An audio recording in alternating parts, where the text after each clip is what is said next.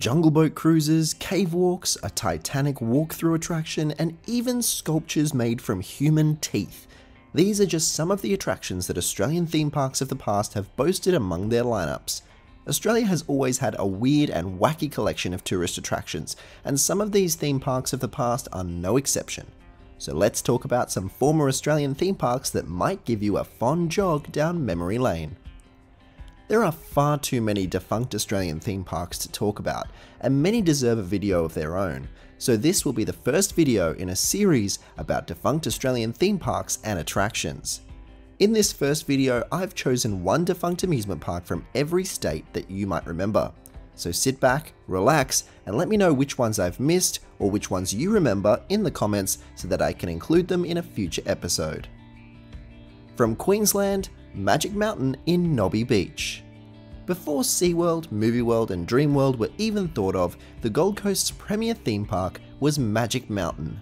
Situated atop a small mountain in the Gold Coast suburb of Nobby Beach, this park operated from 1962 until its closure in 1987.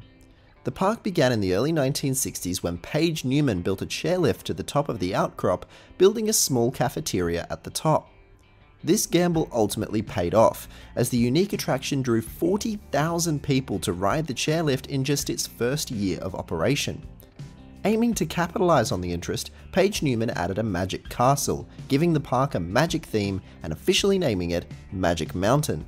Kids during the schools and family fun at Magic Mountain are free to kids during the school holidays. Every super ride and show is free, including the Magical Visions.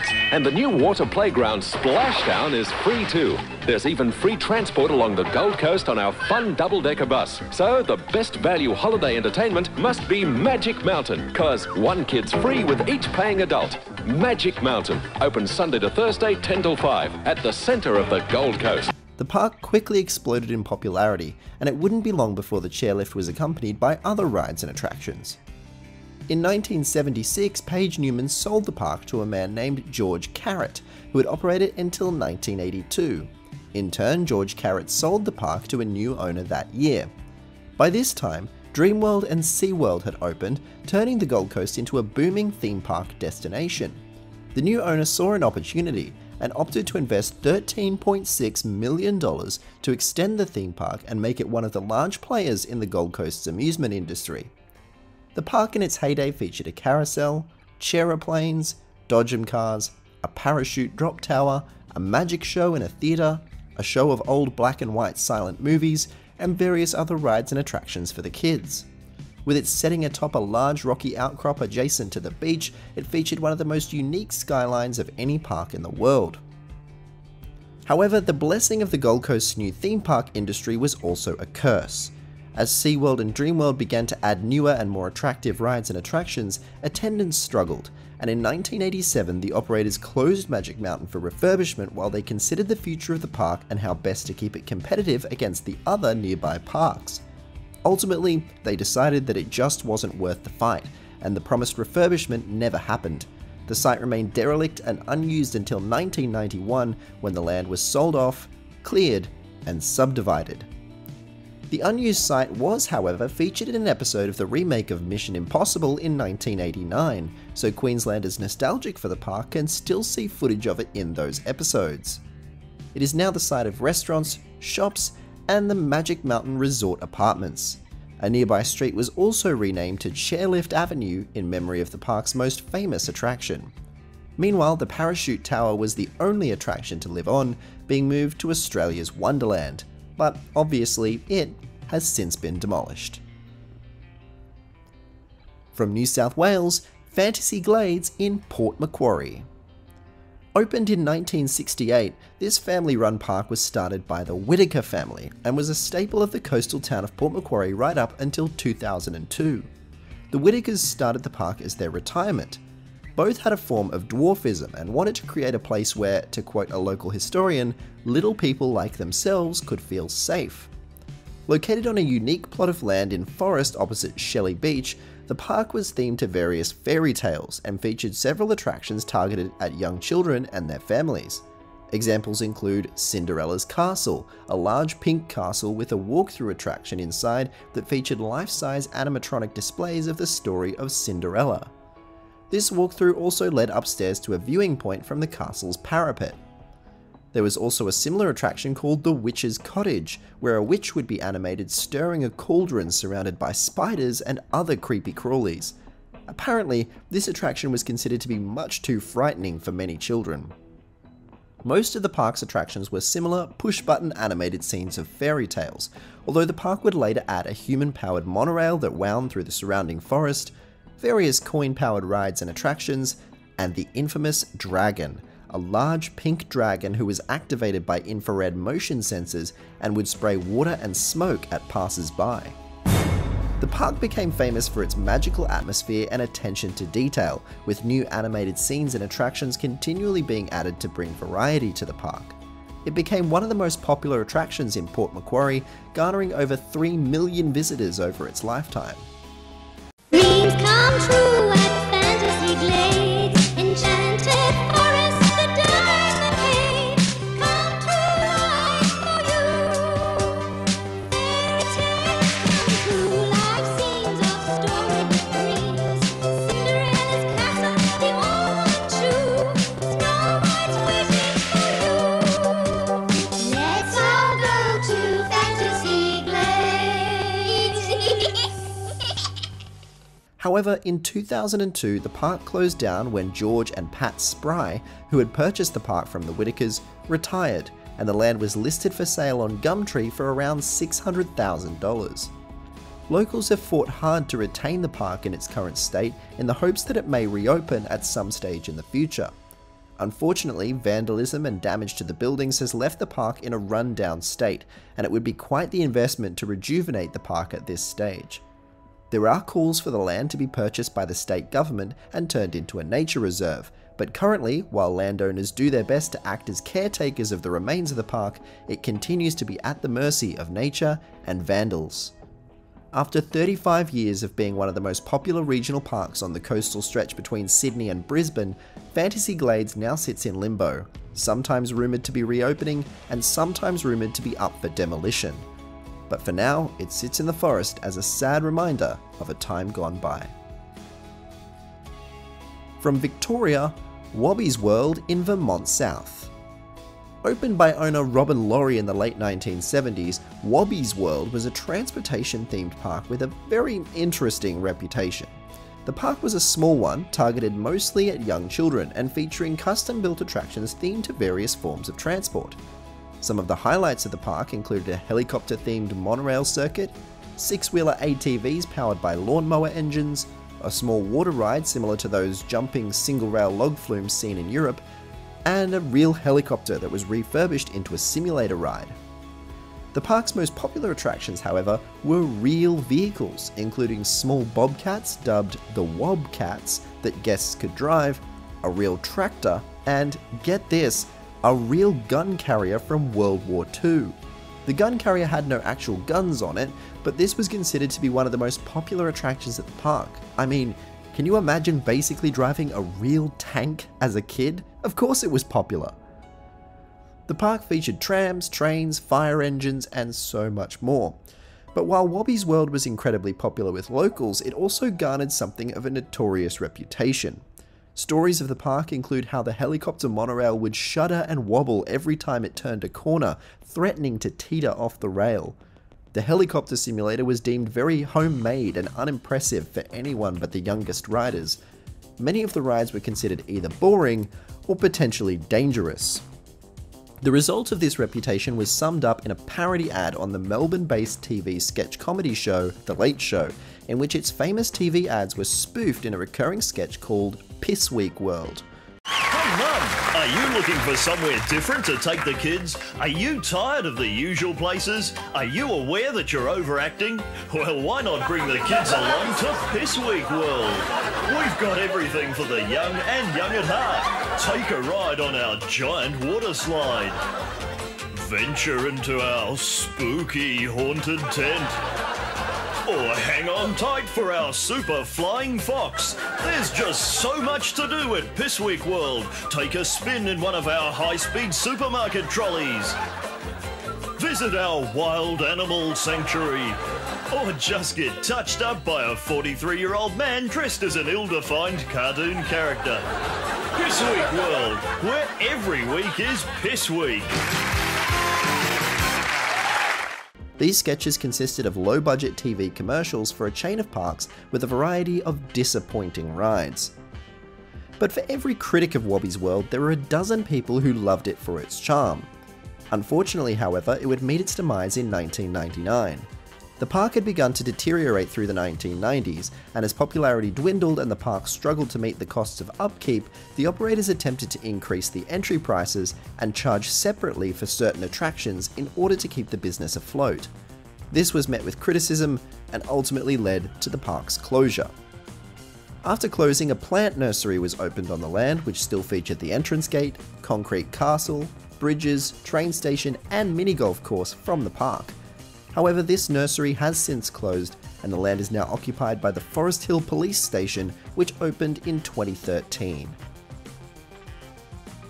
Wait a second, if you'd like to support the channel, there is one really good way that you can do so. Scan this QR code and either buy me a coffee for just, $5, or you can become a channel member. Channel members get exclusive content and access to park merch giveaways and so much more. Big thanks to all the new members from November whose names are now on the bottom of the screen. Become a December member today. Back to the video.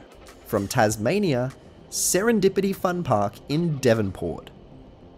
Tasmania's most famous closed park is one that is shrouded in mystery after only operating for 16 short months. Located on the banks of the Mersey River in Devonport, Serendipity Fun Park was a small family fun park that opened in 1987. Developed at a cost of more than $1 million, it featured go-karts, a terrifying looking flat ride called the Scat, dodgem cars, bumper boats, and Tasmania's only roller coaster in history, a small steel wild mouse. Originally developed by a Devonport businessman named Barry Lee, the park opened in November 1987 and seemed to be immediately popular.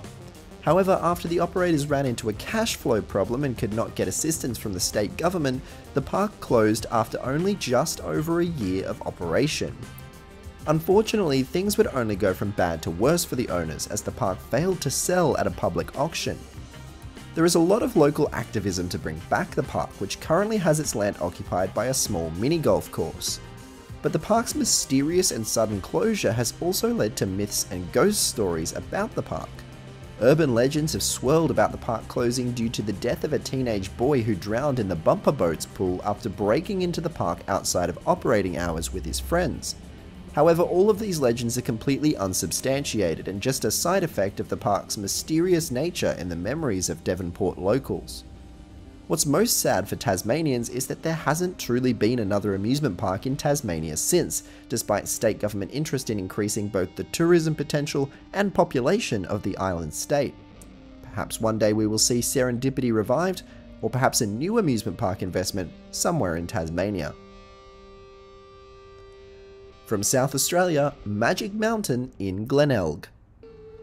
Close to the former site of Luna Park Glenelg, the original operating grounds of Luna Park Sydney's first rides, a new theme park opened in 1982 named Magic Mountain. Featuring an iconic mountain and waterfall facade, this park was more popular with locals than tourists, featuring 4 water slides that wound around the mountainous exterior of the building, dubbed as the largest water slide complex in the Southern Hemisphere at the time. The park was predominantly indoors and was set up like a gaming arcade, with rides and attractions being purchased using the park's own unique tokens. The attractions inside included pinball machines, a shooting gallery, bumper boats, dodgem cars, sky cycles, and the 4 water slides.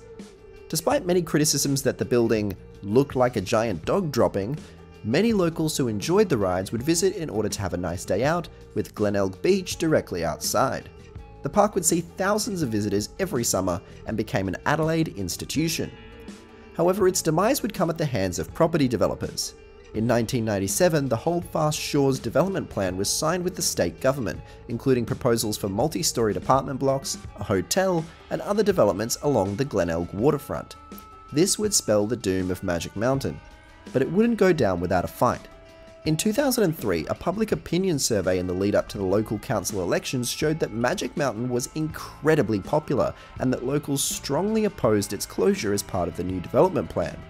This directly caused the council to rethink their support of the new plan, sparking some hopes that the park may survive the development. The council campaigned to oppose the plan, focusing on Magic Mountain as the one parcel of land under council control. However, they were ultimately unsuccessful. Magic Mountain closed for the last time in July 2004, being demolished soon afterwards.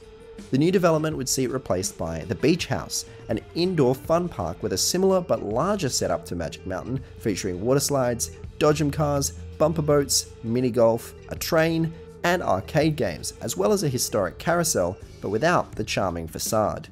The Beach House opened in 2006 and continues to operate today. And from Western Australia, Atlantis Marine Park in Two Rocks. This theme park, built in 1981 in the small fishing community of Two Rocks about 60 kilometres north of Perth, still has remains on the site today. The land was purchased by Alan Bond in the 1970s with the intention of building a large resort and residential area called the Sun City Plan. Aiming to capitalise on Perth's exponential growth, Bond opened the Atlantis Marine Park. It's happened. The launch of the greatest spectacle the West has ever seen. Atlantis. Atlantis Marine Park is open. An aquatic extravaganza for all the family. See the incredible dolphins, the performing seals, the sea lions, the sharks, exotic fish. A multi-million-dollar marine showcase that will take your breath away. Atlantis at Yanchep Sun City, open now. Its signature attraction was 7 locally caught bottlenose dolphins, who were trained as performers for the next 10 years. The dolphin show was an elaborate and impressive choreographed interaction between dolphins and trainers, with various themes such as safari, Incan, Wild West, Three Musketeers, and Roman themes. The shows would include trapeze artists and a world-first stunt in which 3 performers would ride 4 dolphins together in unison. Touted as a cross between SeaWorld and Dreamworld, the park was visited by over 13,000 people in its first few days of operation.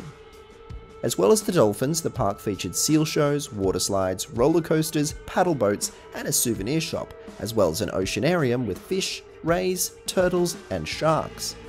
Its centerpiece was a 10-meter tall limestone statue of King Neptune built by artist Marc Labuse, as well as various other quirky ocean-themed artworks and sculptures, even including the disembodied head of Jacques Cousteau.